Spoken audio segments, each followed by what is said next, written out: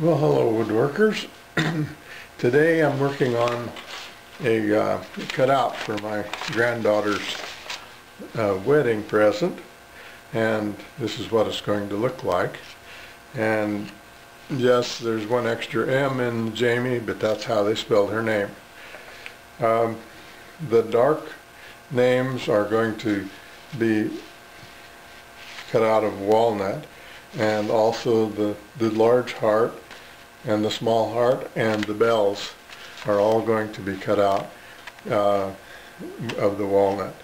I've got some material for the background that is a real light wood. It came from a pallet salvage that I made here a while back, and they're both pieces, the walnut and the salvage wood, are both a 1/4 inch thick. So we'll probably set the table at about 3 degrees so that when we cut the two pieces together, sandwiched together, they will, the top layer, the walnut will be pretty well flush with the top of the lighter wood. Well, as you can see, I have started to cut this thing out. It's coming along pretty good.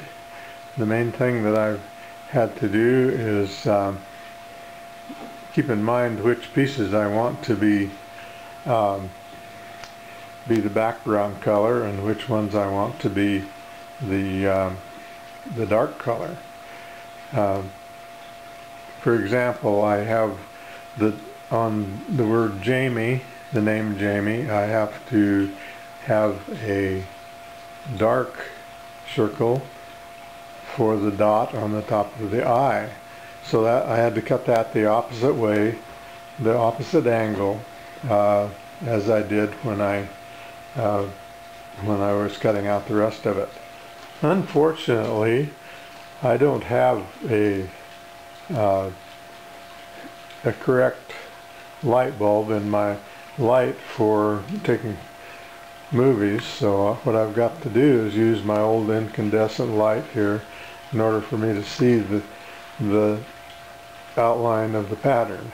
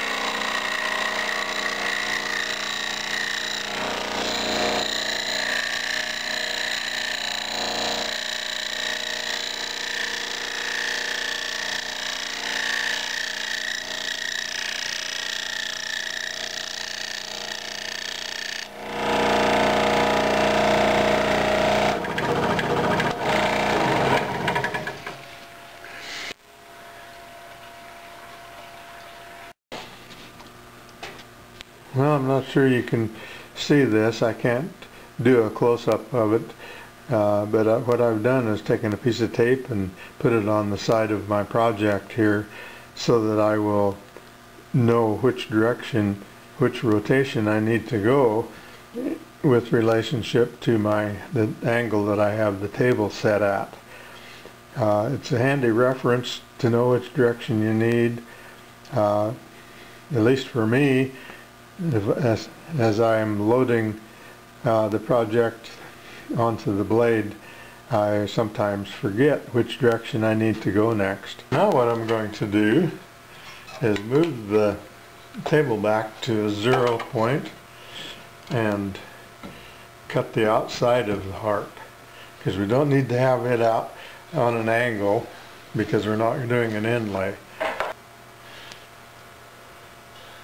Now the best thing to do is to get down where you can look right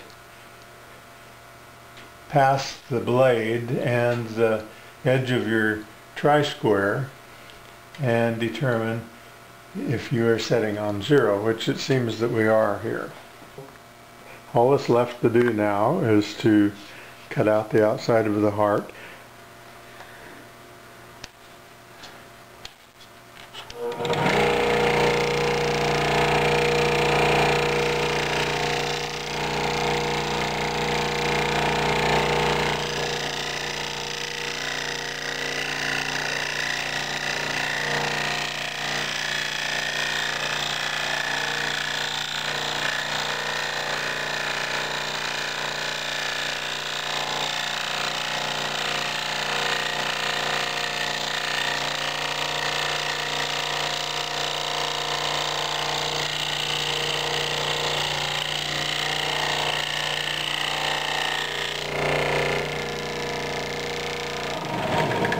One thing I should mention, there's no forgiveness if you make a mistake on this thing, so don't try to correct a mistake, because the inlay pieces won't match and you'll be kicking yourself around the block because you made that mistake and tried to cover it up.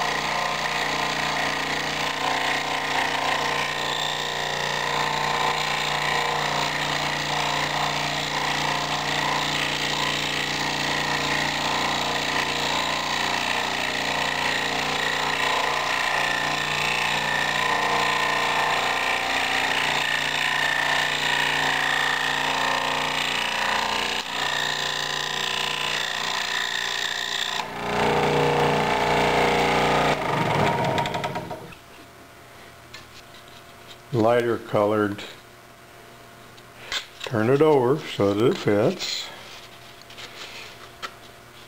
The lighter colored background will set in like that, and then we'll glue it in place, and then we can, once we get it glued in place, we can sand it, and boy, we're going to have a pretty nice looking setup here, I think. Okay, which way does this go? This goes here. Takes me a little time to get this figured out sometimes. See how that's coming together? Okay, here's one more piece. Let's see what we can do with it. Maybe it will work. Maybe. We sure hope so. There we go. That looks nice. One more piece. Let's see what happens here with this one. Get it turned around the right direction, and we'll see if we can set it in there. Things are coming along. Okay, remember I was talking about that I needed to do something opposite for the eye, so it will go in from the front like this, so that it'll be a contrasting color to the background. Well, here it is all glued in. It's kind of a gooey mess right now, but this will all sand off nicely, and we'll have a nice plaque. And I'm going to finish this with the Danish oil, and I believe that the colors will really pop out. One thing I forgot to mention, I've made kind of a slurry of walnut sawdust and glue, and just mixed it up till it's mostly sawdust and enough glue to make it fit into the imperfections in between the pieces of wood. So it covers up a lot. I've learned that one thing we want to do when we're making this kind of an inlay is to any drilling for starter holes for our scroll saw blade, we always do it in the darkest wood. That way it's not quite as obvious, and it's easier to cover up that way. So the next thing to do is let this dry, and then we'll do it a quick sanding and put some finish on it. I had my camera running, I thought, when I was putting on the first coat of the Danish oil, but here's a good representation of what the thing looks like.